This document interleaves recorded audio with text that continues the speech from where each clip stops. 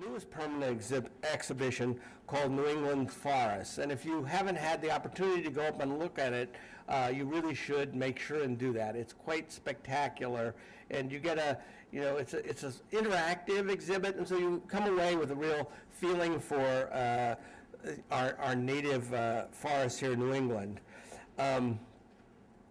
It opened last September and provides a great overview to the ecology of New England forests, complete with videos and graphics.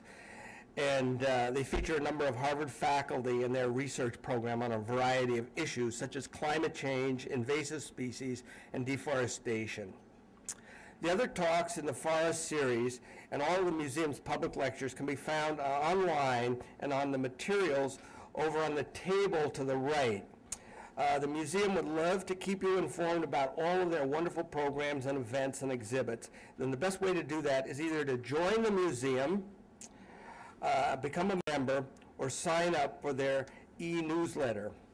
And also, there's information about the place where I work, the Arnold Arboretum, and the Harvard Forest in Petersham, Massachusetts. And I should note that I forgot to introduce myself, and my name is Peter Daltredici. I am the Senior Research Scientist at the Arnold Arboretum. So, as I just mentioned, information about not only the museum, but the Harvard Forest and the Arnold Arboretum, Harvard's 3 premier botanical institutions, are all located on the table over there. Contributions and guidance with the exhibit, and tonight we're going to hear more from David Foster, as well as his colleague David Orwig, as they talk about how invasive species are reshaping the forests of New England. Now, it's my distinct privilege and honor to introduce David Foster, the director of the Harvard Forest. If you're not familiar with the Harvard Forest, it's a 3,000+ acre research facility located in Petersham, Massachusetts, about 60 miles west of Boston. It's a great place to visit any time of the year, but particularly as the fall season approaches. It just goes straight out Route 2, and as if the forest weren't enough to sort of draw you out there, they also have a wonderful forest history museum exhibit that I really encourage you to see. It was constructed during the 1930s, and it's really a beautiful piece of work. David is the author of several books and publications. Most recently, he co-authored a very important report on New England's forest and landscape called Challenges and Choices. He is if not the leading voice for promoting the conservation of New England forests. And on a personal note, he's also the author of, the principal author, I should say, of the Wildlands and Woodlands strategy for conserving New England forests on a regional scale. And this proposal, this program that he's put together has really taken off and has had a major impact in terms of how people think about conservation issues as they, as we move into the future. David, I've known David for a long time. He's been director of the Harvard Forest for almost 20 years, and it's a very long time. And I've known him for most of that time. And one of the things I want to say to David that makes David unique is when he took over the Harvard Forest, it was sort of in a transition period between being a Harvard sort of botanical research station and being very limited in its scope, essentially focusing on sort of the Harvard community. And he managed to essentially, over the period of his tenure, transform the Harvard Forest into an international ecological research station, and not only focusing on the forests of Petersham, Massachusetts, and all of the details that go into understanding forest dynamics, but also then tie that information into the larger, not only regional picture, but the global picture, such that people all over the world, conservationists all over the world now recognize the Harvard Forest as one of the premier locations for doing ecological work in a modern context. So with that introduction, let me introduce David Foster.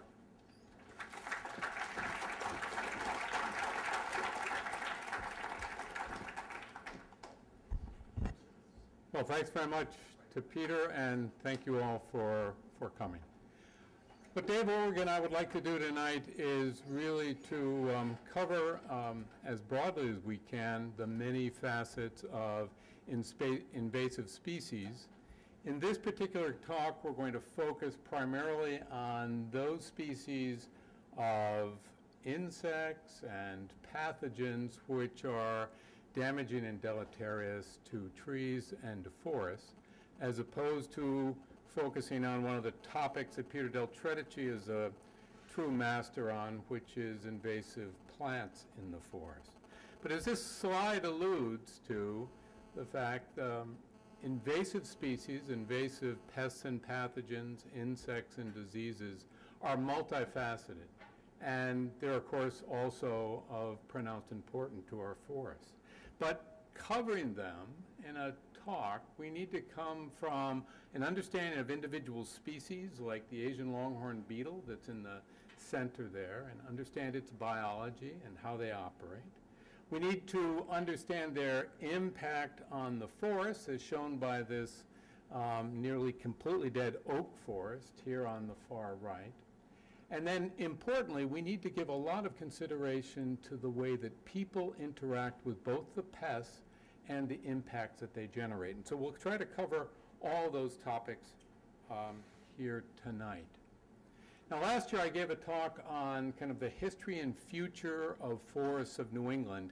And at one point I showed this photograph, or a series of photographs, which come from the island of Martha's Vineyard. The top picture, which hopefully you can make out better than I can from where I'm standing, shows in the front a green row of trees, and in the background a skyline in which every tree essentially is dead across the top. And then down below there are details, a close-up of that dead forest on the left, and then the individual trees on the right.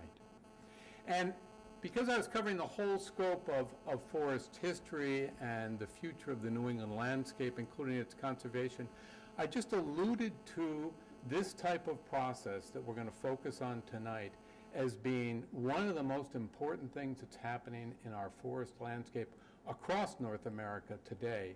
And it's one that we believe will become increasingly important, both as insects continue and diseases continue to arrive here, brought by people, and as insects both arriving and ones that are native to the region start interacting with the environmental changes that are coming to our landscape.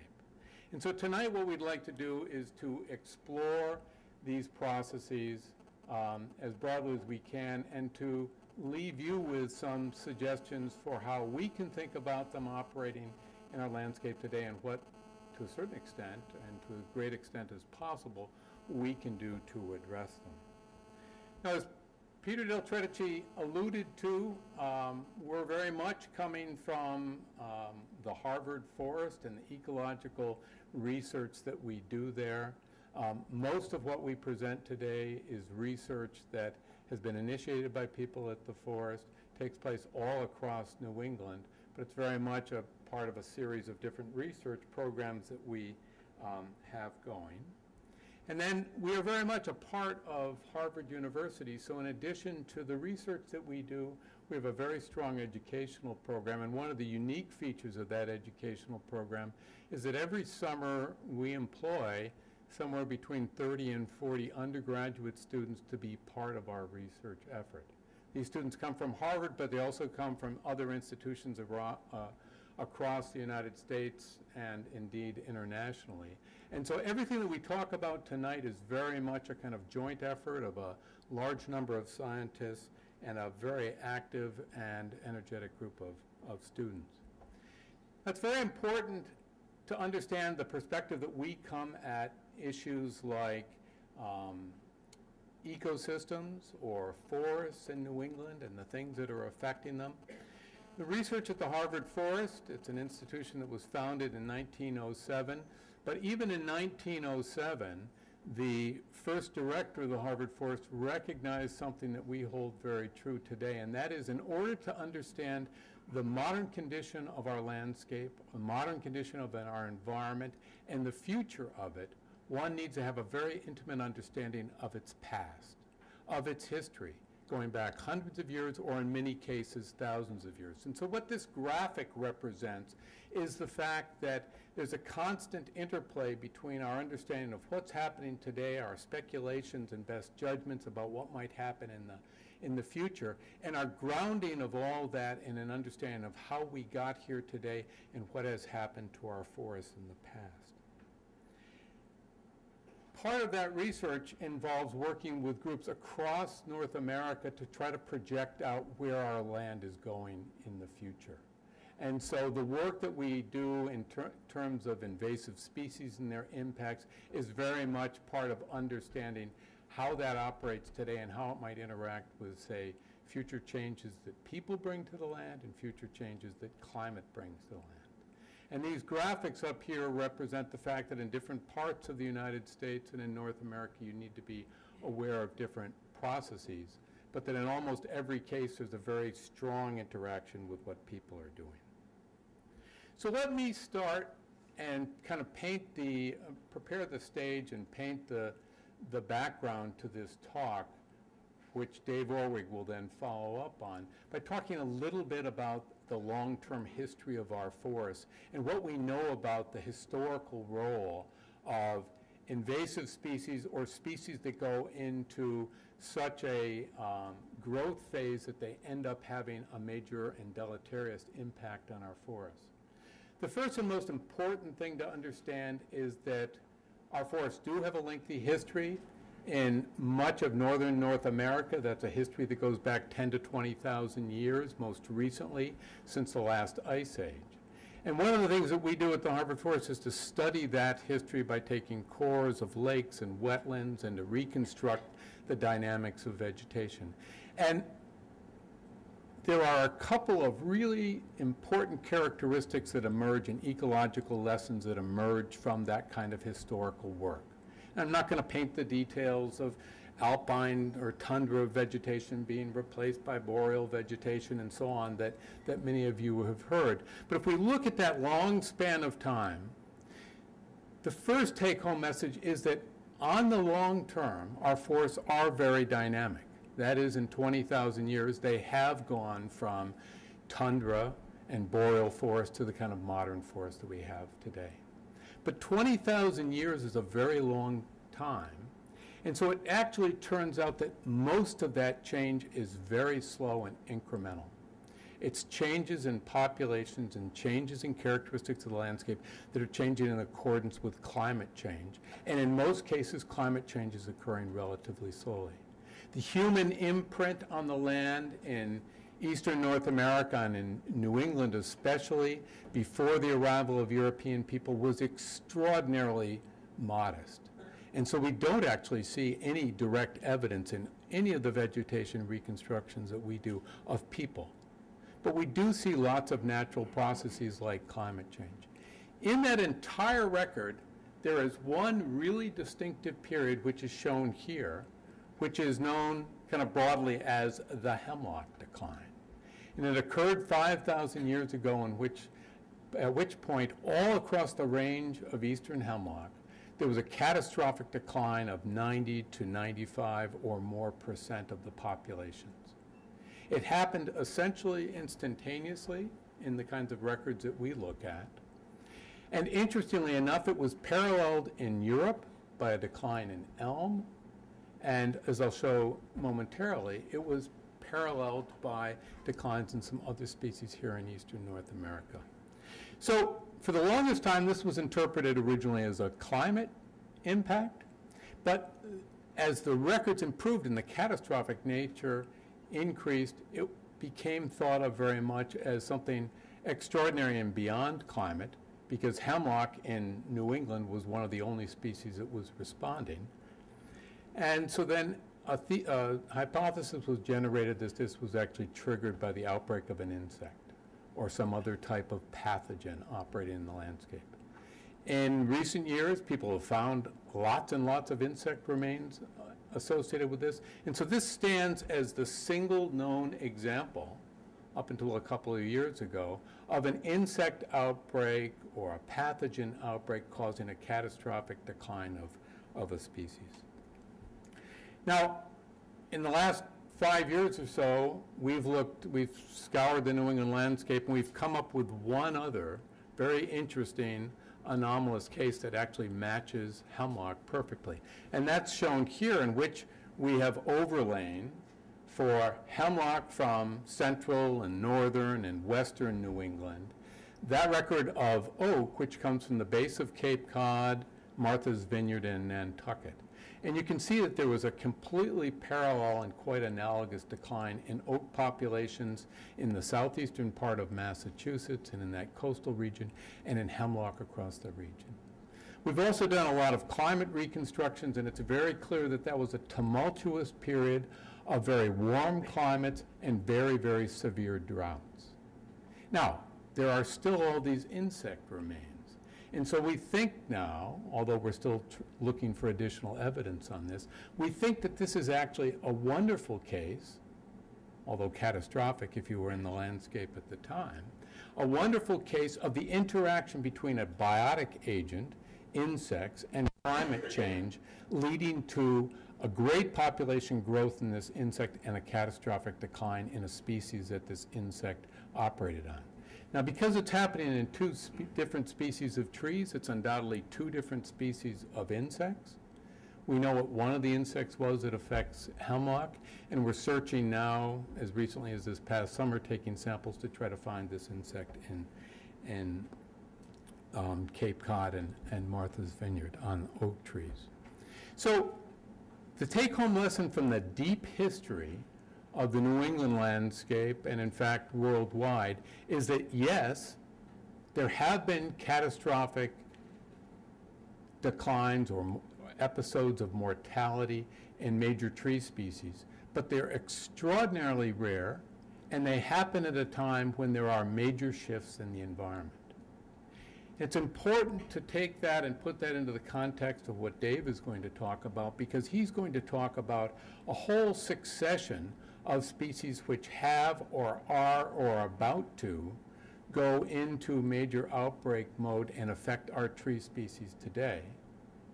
And important to recognize that today we're also in a period of very tumultuous climate and environmental change, which is going to interact both with those new species and with species that are already here and native. So there's much that we can learn from the deep past that provides some analogies for what's happening to us today, and there's also much that shows us that we're in a very, very distinctive period. So I'd like to now shift and introduce Dave Orwig. I'd like to do it using this slide for two reasons. Dave Orwig came to the Harvard Forest, or to Harvard University, in 1995, when I recognized that the hemlock woolly adelgid was in New England and would most likely become a major factor in influencing our hemlock populations, maybe potentially eradicating hemlock really as a dominant tree across the entire region and maybe even the entire range of hemlock. I thought it was very important that we study those ecosystems. It was very important that we study that insect in this phenomenon. And interestingly, there was no research program that was looking ecologically at this as a process.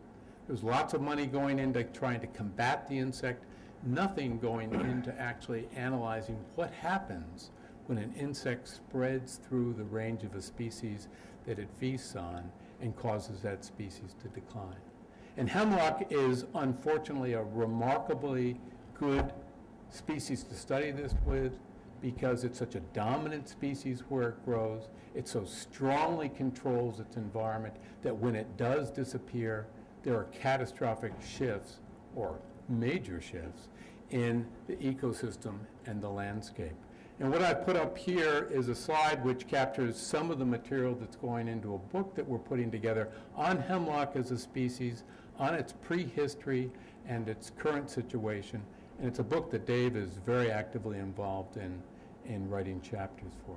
So Dave Orwig came here in 1995. He has an undergraduate degree from Rensselaer Institute of Technology, a PhD from Penn State University. He's one of the foremost authorities on old-growth forests in the eastern United States. He, since '95, has focused on the topic he's going to talk about tonight, which is the way that a variety of invasive species transform our forested landscape. Thank you very much.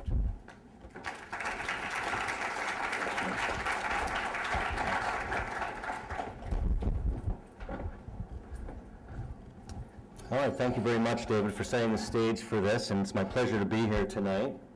And I hope to move us forward from that history that David so well set up and move us into the present, or just a very recent past. And to do that, I thought I'd say just a few words about the resource that's being affected, and that's the New England forest, which, of course, as many of you know, is a very large landmass. It's 33 million acres of forests, and this represents a very significant and productive forest, certainly acts as a global carbon sink. And as David points out, it's extremely dynamic, and some of those dynamics are what I hope to focus on today, particularly looking at the impacts of invasive pests or insects. How do we deal with that from a management perspective, and hopefully leave you with some take-home messages. Now, these 33 million acres in New England are part of even a larger land base stemming up the Appalachians all the way into Canada. And our New England landscape, as many of you know, is comprised of a variety of different tree species, mostly oak, hickory in the southern part of New England, transitioning into a white pine, hemlock, northern hardwoods as you go further north, and then into spruce fir. So the fact, the left-hand slide shows that the current landscape is comprised of at least 60% tree cover throughout most of New England is really a testament because that landscape changed so dramatically in the last couple hundred years. And you may have seen this graph before, but this is a graph showing the percent of forest covered, how that's changed in the New England states over time. And you can see the y-axis is just percent forest cover. If we start at 1600, just prior to European settlement, we can see that the vast majority of New England forests were heavily forested, upwards of almost 90% forest cover. And the black line that continues to increase here is the human population. So as human population increased, of course, so did the influence on the landscape, so much so that by the mid-1800s, some states had lost upwards of 60 or 70% more of their forest cover down to only 30% forest cover. So it was a much more open landscape than we have today. And then many of those farms and pastures were abandoned. The area showed remarkable resiliency, and it became much more reforested, so much so that, again, we're back up to this 80%. But of course, we have this continuing population increase, and these two trends can't continue forever. And we do start seeing in the 1970s that all New England states have started to lose forest cover again, mostly due to development. So in the background, why this anthropogenic change was occurring, we also had sometimes infrequent but large impact storms, including ice storms, windstorms, hurricanes, which left major biological legacies in our forests in the form of either large tip-up mounds that you can see here, or large wind-thrown trees and snags, many of which are currently missing from our second growth forests today. Now, another major influence, as David set up, is the fact that we started having the advent of invasive pests from elsewhere started to arrive in North America, and particularly in New England. Now, historical records would suggest that prior to 1850, there may have been a dozen or so species that came from elsewhere that at least had some damage to trees in North America. However, following 1850, as population increased, as did the means to transport things, also became much more efficient and more global, we see a huge increase in the amount of invasive pests that came in to our shores.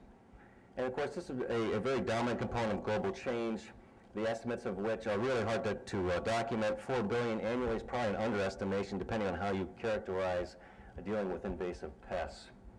And of course, many of the pests do arrive into our shores by a variety of different ways, either by transported plants and seeds with the horticultural industry, or hidden in pallets and wooden packing material as larvae that then come out and escape out into our forests.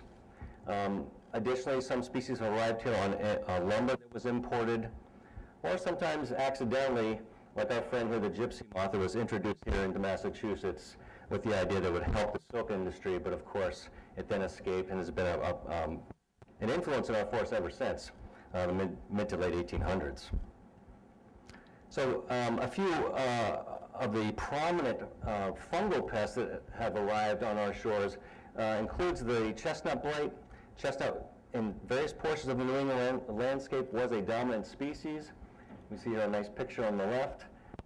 It's now relegated to an understory tree or shrub in many of our forests. So it wasn't totally eliminated from our forests, but functionally it's been eliminated as a large tree. Now you do see an occasional large tree here and there, but basically functionally it has been eliminated as a large tree due to the introduced chestnut blight. Similarly, our grand American elms, which so dominated some of our pastoral landscapes, have now been removed by another fungal blight, actually from Asia, but because all the research was done in the Netherlands, always has the term the Dutch elm disease. But that also had a huge influence not only on pastoral landscapes, but also in urban and suburban areas where elm trees were planted along many streets. And of course, many towns have elm streets that stem back into that time. Of course, most elm streets have no longer any elms in them. But this is a nice old photo from the Arboretum from near Boston Common in the late 1800s. So that brings us up to today. And in many ways, New England forests are a really valuable resource to study because they literally contain the who's who of invasive species that are influencing forests. With the exception of sudden oak death on there, almost all of these pests at some point have influenced our New England forests. And each one of these, I could devote a lecture or two or an hour or two to describe them. And of course, I don't have that type of time tonight. So I thought I'd focus on a few of the dominant species that are influencing our landscape or are poised to do so. And I'm going to start with hemlock woolly adelgid just because that's kind of in my wheelhouse. I've been studying it for 18 years or so. And this is a really small insect pest that is influencing our eastern hemlock. It's less than 1 millimeter in size. And despite that small size, it can have tremendous influence on and impact on forests. And this is due largely to its life history traits. In particular, the top two there, they have 2 generations a year, so they can reproduce multiple times a year. And every individual in North America is an obligate female due to parthenogenetic life history traits. So you only need one of these individuals to survive and lay eggs to lead on to the next generation. And so this is a recipe for success for this invasive pest in our forest. Now, because of its small size, it can be rapidly dispersed through birds' wings, air, humans, vehicles. It does very well at getting around the landscape. And unlike some pests, this particular pest can feed on and kill all sizes and age classes, from the smallest seedling to the largest and oldest old-growth tree. Now, it's been in the eastern United States since the 1950s and in New England since the 1980s. And in that time, we've not really seen much evidence for any hemlock resistance, although the search is on to look for some areas that were heavily damaged that may still have live trees to look for hemlock resistance. And of course, being from another country, we really have no native predators that are influential enough to keep this population in check. And just real briefly, this is not a defoliator per se, and it might be hard to see here, but this insect has a long feeding tube or stylet, and so it doesn't really chew on needles. It inserts a stylet at the twig at the base of the needle and draws on reserves from the branch. And you can see these on the underside of a hemlock branch. If you turn over the branch, you can see a lot of these woolly tufts. Each woolly tuft has an adult and eggs developing in them. And this slide also shows its current range, and it's not just in New England. All New England states have it, but it stems all the way down to Georgia. It's not yet in Canada. Of course, there is hemlock in Canada, but no adelgid yet. And you can see Massachusetts is completely colored in. That's a little of an exaggeration because it's county-based. This is the only state that actually has town-by-town records, so it gives us some sense of how it's spread. And there's a lot of colors on here, but it basically was found in Springfield, Massachusetts, and then worked its way up the Connecticut River Valley, and also worked its way along the warmer coastal forests. Basically, cold temperatures are the really true only controlling factor. It needs to get well below 0 Fahrenheit to have any type of population control. And if you think about last winter, it was so warm. This insect is really literally blown up. It is really reproducing well. It's spreading. We're seeing it in towns that aren't even lit up here on this map. So it's really having very good growth conditions right now. And just in terms of what happens when it reaches a forest, even though they can experience population fluctuations from year to year, basically once it's in the forest, they're there. They're going to have chronic feeding effects on these trees. And so what happens is the tree starts to lose needles and thin, and sometimes you just have needles at the edges of the branches and at the top of the tree. What would normally be a tree that was hard to see through, now you can see right through these once they've been infested for some period of time. And basically it takes anywhere from 4 to 15 years to die, depending on the location. New England's a little bit better because we do at least occasionally get some cold weather. Trees last a little bit longer up here once infested, unlike down south. Now what we've seen is a pretty dramatic change in cover type that will occur once hemlock starts to even just decline before they die. Black birch, a deciduous hardwood tree, is really the dominant replacement species, and I've seen that everywhere from the mid-Atlantic all the way up into Maine in infested hemlock forests. Black birch commonly grows in hemlock forests. It sets seed every year. It's a very good species capable of coming and following hemlock. And here's a site where hemlock's been dead for about 20 years, and black birch is the dominant tree so far in that forest. And because hemlock has such strong control over the microenvironment, it's a very deep shaded conifer, it's shade tolerant. It can influence not only the microenvironment but nitrogen cycling and other ecosystem functions and wildlife habitat. So if you lose a species like this, it has tremendous cascading effects on other parts of the ecosystem, including the structure function, of course, but also on wildlife habitat and hydrology, as hemlock grows commonly along streams and riparian areas. And I will point out, this is actually a view from the southern Appalachians. This entire hillside was killed off in just a few years. Okay, the next insect I thought I'd introduce you to, you probably heard a lot about in the news, is the Asian longhorned beetle. This is, again, originally from China and Korea and other parts of Asia. It was first found outside of its native range in the mid-1990s here in North America. Now, in its native range, it's really not that much of a pest till recently, when millions of hectares of poplar and other species were planted for reforestation and or windbreaks. And so that probably led the way to an increase in those insects that were then transported to North America. They're a very large insect here. We can see a male guarding a female as she chews a oviposition site. So that's the good news, that they're big, because you can actually see evidence of them when they're around on trees. And then when they develop, they come out in these very large exit holes, which I'll show you here. And the major issue with this insect is that it has a variety of trees it likes to feed on. Over 20 different hardwood species it can feed on and develop and grow out of. And so it's definitely a generalist feeder, including species like maple and elm and aspen and willow and things of that nature. So it's important, unlike the woolly adelgid, which is firmly entrenched across the landscape, as it stands right now, the Asian longhorn beetle is relegated to literally isolated populations, mostly in urban areas. It was first seen in Brooklyn, New York in 1996, and then out in Illinois. Incidentally, the outbreak in Illinois has now been since declared eradicated. So you can eliminate this species if you're proactive with it. Of course, in our state of Massachusetts, it was seen in Worcester in 2008, and more close by here in Boston in 2010. I'll give you a few of those details in just a minute. Some of you may not have heard or may not know, but there's another infestation now in Ohio that was found last summer that's now growing. There's over 5,000 trees infested out there. That's a little bit different because it's actually more of an agricultural landscape with woodlots. So the method that this beetle can influence trees with is the fact that, again, it's a large beetle. It lays eggs, and so then those develop into larvae, which, while they're rapidly growing, they stay in the outer part of the tree in that cambium and phloem area. But then as the larva develops, they go back into the heart of the tree, or the heartwood. And so over time, this can certainly provide structural integrity issues with the tree. I've literally seen trees with hundreds of holes in them. And so they certainly had multiple generations, multiple years probably, of egg laying and larval development. And so once those larvae are in the tree for a year or two, they chew their way out in these very large, very circular holes that they come out of.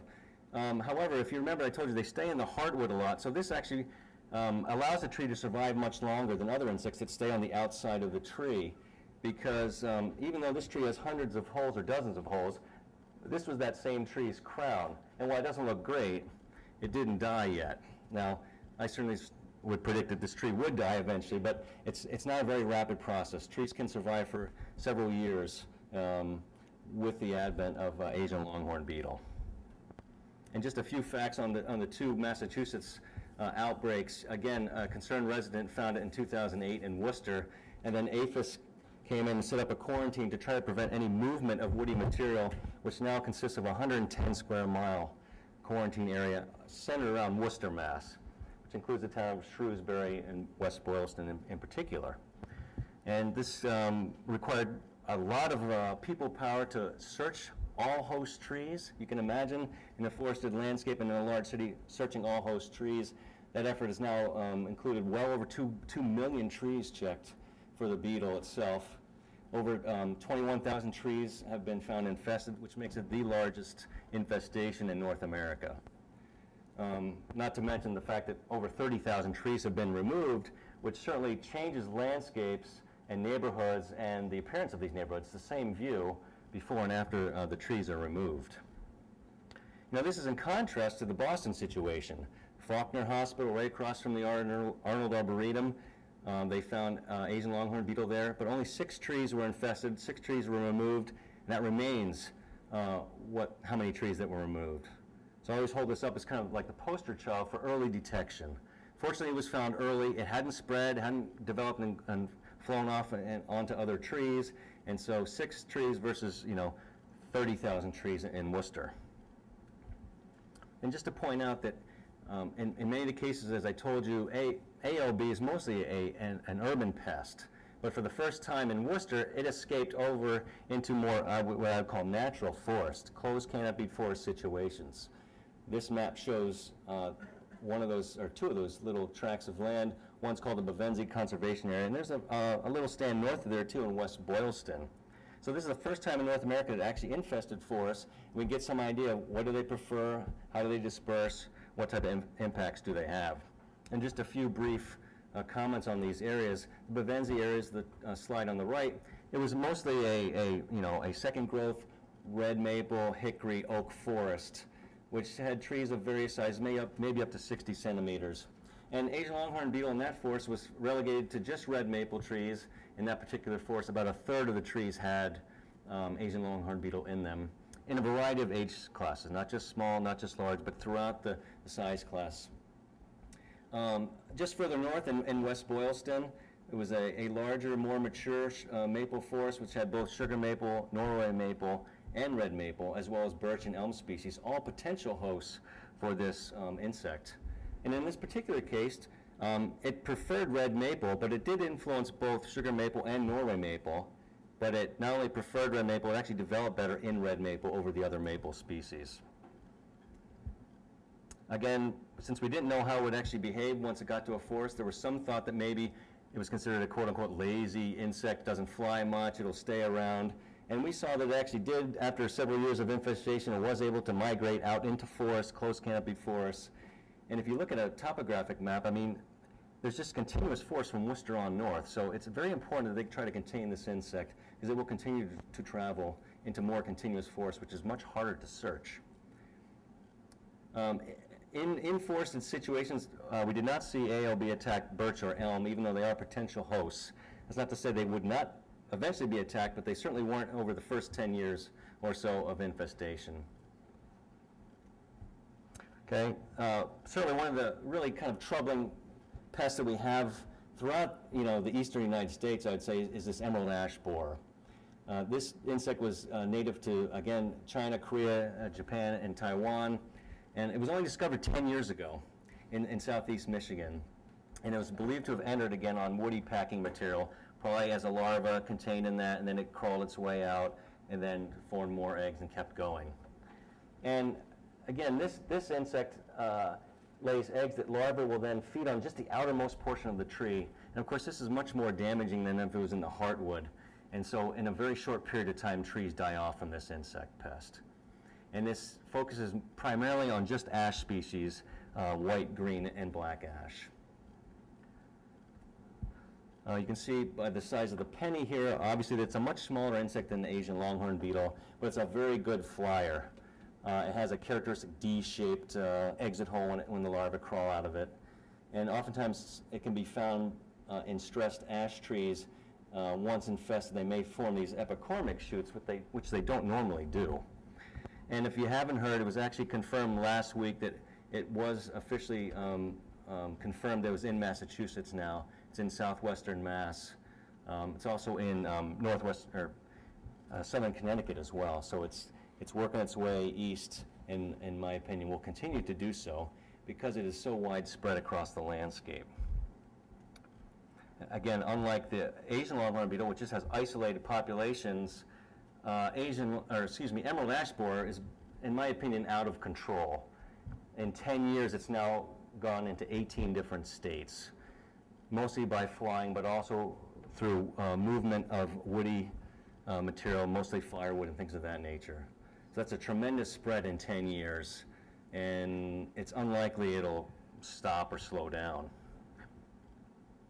And of course, we have very good information on where this insect is by, you may have seen these a lot yourself, these what they're called purple prism traps that you see probably hanging all over the place. And certainly out in central Mass and western Mass, we see them all over. They're large purple traps that emerald ash borer seem to be attracted to. And again, in just a short period of time, it's already killed tens of millions of ash trees, primarily in the Midwest. It certainly is a major threat to 8 billion trees. Even got its own kind of centerfold spread in Time magazine, The Bug That Ate North America. If you've seen that last summer, it was very impressive. But this will cause probably unprecedented financial loss, at least to the ash industry. And much like the elm picture I showed you before, we see these ash-lined streets that were then literally wiped out by this emerald ash borer. And this kind of is a recurring theme in terms of, certainly for urban, suburban areas, a diversity of species is critical if you're going to have a replanting effort. Otherwise, you're just setting it up for the next pest that comes by and likes a particular species of trees. The last insect I'll introduce you to tonight is the winter moth. This is not nearly as widespread as the other insects, but certainly has the potential to be so, and is increasing quite a bit in the state of Massachusetts. And this is an introduced insect from Europe, a moth. And it gets its name from the fact that the male moths will oftentimes really swarm on trees in late fall, early winter, like this picture on the left suggests. So the way this manifests is that the females will lay eggs in little tiny bark crevices, very small eggs, and then those eggs hatch out and form little caterpillars, which will then literally crawl to the edge of the branches of hardwood trees, and they'll start to feeding in the bud before it actually leaves out. And so that can cause tremendous damage in the bud and to the developing leaves, such that if they're lucky enough to be able to unfurl and fully leaf out, you're left with this situation. And in some cases, you get complete or entire defoliation. And so the other problem, again, is that it's a generalist feeder now. It likes all types of hardwoods from maples and oak and apple, even down to blueberry. So that's why I thought I'd mention this species. And if we look at its spread, this is a map showing the damage in Massachusetts from 2011 from aerial detection surveys. And you can see it's largely a north coast, south shore, down to the coastal islands phenomenon so far. In 2011, this represented about 88,000 acres, which only 2 years prior, it only impacted 15,000 acres. So it certainly seems to continue to spread. It was actually found as far west as Athol, which is out where David and I work out near Petersham. So it certainly has the ability to probably continue to migrate west. So what do we do with all this? We have, I've only introduced a few here, but we have a multitude of pests that are shaping our forests. Are there things that we can do, at least on a local level? And of course, there are a multitude of options. And I'm going to introduce 3 of the major options that we have. The first is biological control. And I'm not going to go into every scenario for every insect, but provide a few examples of this. Certainly for the hemlock woolly adelgid, biological control has been a very large effort, multi-year, multi-agency effort to try to combat the woolly adelgid. And the beetle on the left was introduced, brought in from Japan, where it was feeding on woolly adelgid in Japan, and has been released on over 100 sites in 15 eastern states. And the problem with this particular beetle, in my opinion, is that just reproductively it can't keep up with that double generations per year of adelgid, and basically it's just not been very effective at maintaining low adelgid populations. Now, adelgid also occurs in the Pacific Northwest on western hemlock, and but it doesn't kill the trees out there. The trees have some resistance, and they have some pests. So this western lacewing, Laricobius, seems to be a good candidate for biocontrol. Certainly it's from North America. It feeds on adelgid. And so they've been releasing that in many eastern states. And this holds some promise in the fact that it does overwinter, it reproduces, you can find it again, and with one release you can get multiple generations that follow. And so you have to at least have that if you want some chance for future success. And so I would say it's still too early to say if this particular biocontrol will work or not, but at least has some characteristics that may provide some success later on. In terms of emerald ash borer, the large effort with that pest, because of the larva in the tree, is to look for parasitoids or parasitic insects that would lay eggs in the bark or near the larva so that they could then parasitize that larva. I mentioned woodpeckers, and while they're not biocontrol agents per se, in some of those heavily infested areas, woodpeckers, you can find your food, and they can find a lot of food in heavily infested areas, and so they have made some dent, but they're not going to be the long-term solution, of course. And then just lastly, winter moth. There was a parasitic insect that was found in New Brunswick and in Canada where a winter moth had been, and was very successful at eradicating, or at least reducing it in numbers. And so that's a major effort now to try to release it into these coastal areas that I showed to try to look for some success later. And of course, the vast majority of at least homeowners and managers, they don't all have access to biocontrol, but many people have access to at least some form of chemical control. And this has proven to be quite effective in most of these pest examples, at least on a tree-by-tree basis. So you can indeed protect trees. With the exception of ALB, you can't really prevent ALB, but you can prevent the adults from chewing on the leaves by at least treating some maples with this systemic chemical. And the chemical of choice really is imidacloprid. That's a systemic chemical that the tree takes up and the feeding larvae, or in the case of woolly adelgid, feed on and die, and usually give you multiple years of protection. And so that's used on a variety of insects and even golf courses. But in terms of forest pests, it's really good for hemlock woolly adelgid and EAB. And a few other chemicals that I show here, some can be applied right to the tree trunk, and that's very effective for specimen trees as well. And then lastly, in terms of chemical, there are some bacterial and fungally derived products that exist that can provide really good protection, specifically for emerald ash borer. This emamectin benzoate is really effective treatment, and that's a sol fungus derived product. And of course, you can always kind of go old school and produce barriers. Like when I was a kid, we always had these burlap, rings around trees to prevent caterpillars from growing up and climbing up into the tree. And now you have more sophisticated barriers, but it's the same concept. You prevent them from growing, climbing up the tree and getting to the buds. And some of them have really sticky substances on them now, and so that can be used as well. Occasionally, we still have very common, frequent spraying of soaps and oils. They're cheap. You can get good coverage on certain trees. In this case, it's hemlock trees being sprayed with a chemical. And at certain times of the year, this is good. You can actually suffocate those insects. But it's really hard to get full treatment and coverage. You can imagine in this particular example here, they're never going to reach the top of that tree with this, but we just happened to see it when we were out, and so it does occur. It's very useful on smaller trees, ornamental trees in your yard, but it does need to be repeated because the adelgid keeps reproducing. And of course, anytime you have an outbreak of a pest or disturbance that leads to tree decline and mortality, you always see an increase typically in cutting of those species. And certainly that's common. We continue to see that. But our view certainly is that the widespread removal of host trees, particularly before they're infested or if they're nearby, just isn't warranted whatsoever.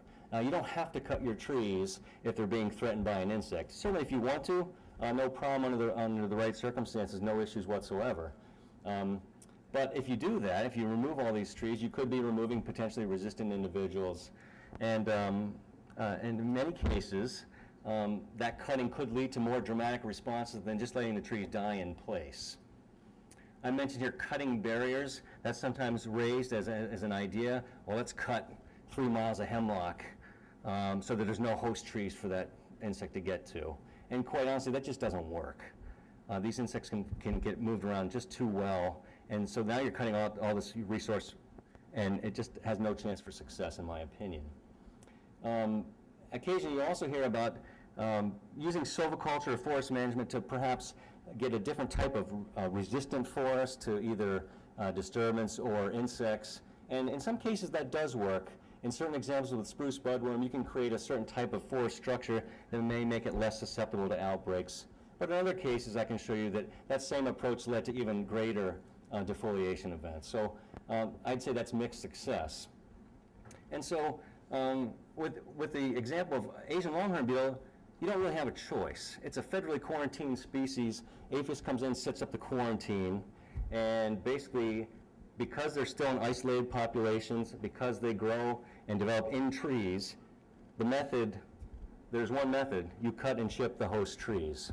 And that's what is done. And so they, instead of just having a bunch of maple trees fall down and lie, they're all completely removed, chipped, and mostly even the chips are removed. So in some ways, it's a more dramatic effect. However, it has been effective in some locations. Certainly, we wouldn't want this insect to get out of control and continue to spread to all parts of the landscape. So in this case, host removal is a good choice, as long as it continues to be in isolated pockets. And we need to look no further, really, than the 1938 hurricane, even though it wasn't a pest event. You know, a very dramatic disturbance that affected much of southern New England also then became one of the most intensive salvage operations that existed. These are all wind-thrown trees and mounds that would have had long stems attached to them and would have provided a bunch of slash and branches that then were all cut. So this ended up being a much more dramatic disturbance. And so I'm using that kind of as an analogy to think about if we have a large area that get killed off by an insect, we don't always have to go and cut them all down. There are good reasons and good situations where we should do so, but in many cases, kind of letting it go might be the more prudent thing to do. And of course, but where there are good opportunities to either direct succession or to kind of change how you want that forest to be, or if you have safety or aesthetic concerns, there's a range of cutting options that you can do for a variety of these pests, including do nothing, as I've tried to state a couple of times. That's certainly a viable option. For places like black ash or green ash areas, if they're high ash-dominated forests, you might want to reduce the intensity a little bit. There's a feeling that you could slow the spread. Ultimately, I don't know if that'll work or not, but that's being touted and thrown out there. You can take another example of, let's say, a hemlock hardwood mixture that the hemlocks are dying off, they're not going to make it. If you wanted to kind of speed up that transition to hardwood forest, you could cut out the hemlocks in small or large groups and kind of speed that up. And of course, these are all based on whatever decisions and objectives you have as a manager or landowner, and there are a variety of reasons why and to consider: safety, aesthetics, financial return, how you want it to look, do you care? Do you have cars that these dead trees could fall on, things of that nature, all play into those responses. And of course, many times people want, for example, of hemlock, you want conifers back. You want an evergreen component maybe in your landscape. And so that, in many cases, will involve planting. You're going to have to plant conifers if you don't have seed trees nearby. And so you're just going to need to be careful about what you plant there, A, to see if it will even work, not get out-competed by other things. And of course, you want to diversify those species, as we've seen in a few of those examples.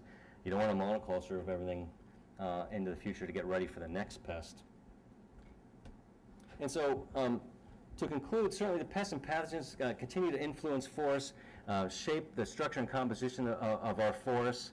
I think one of the amazing lessons that we see is that forests can recover under many different circumstances, and they can occur and recover very rapidly.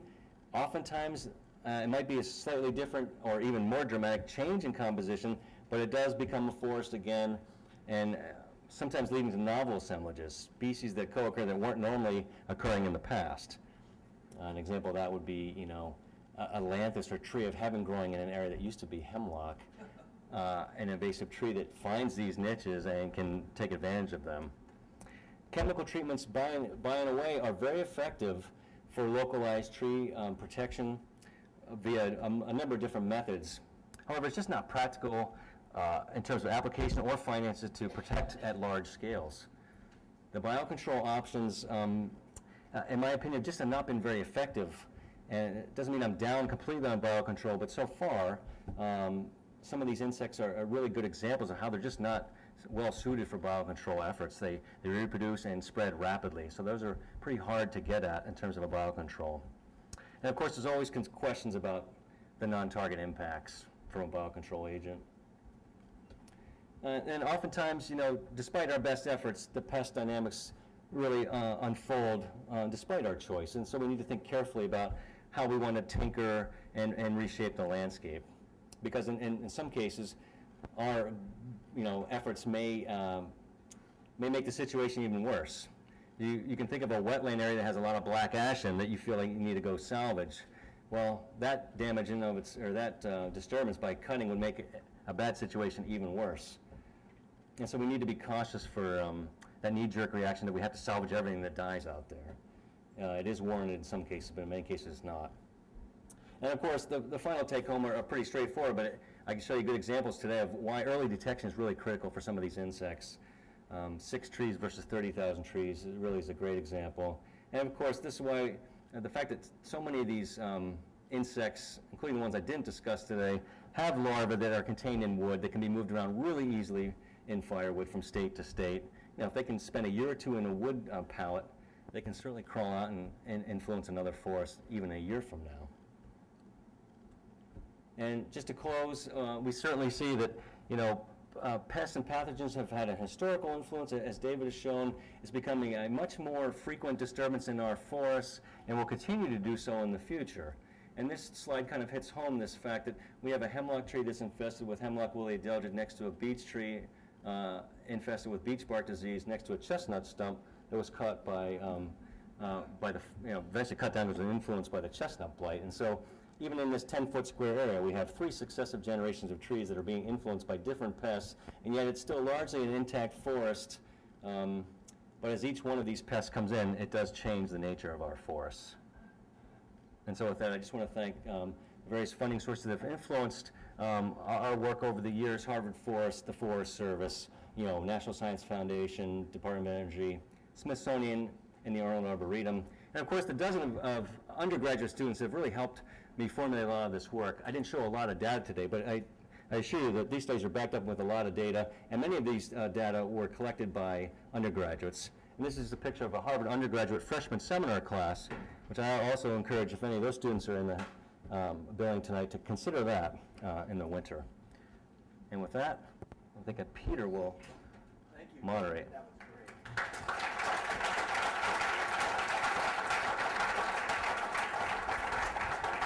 So we do have time for questions. We've got about 15 minutes for questions, and I'll just sort of start by asking either of the two Davids.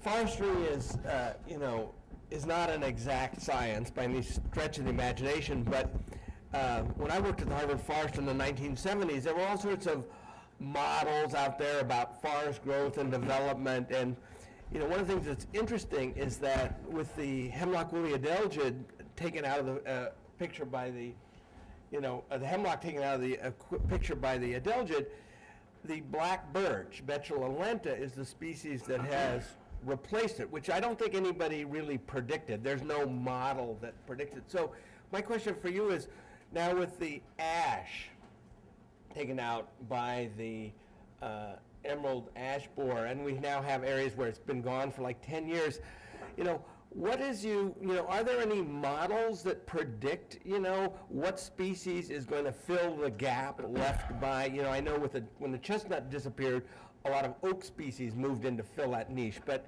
what does the sort of the modeling of forest behavior say about what species are going to increase in response to these pressures?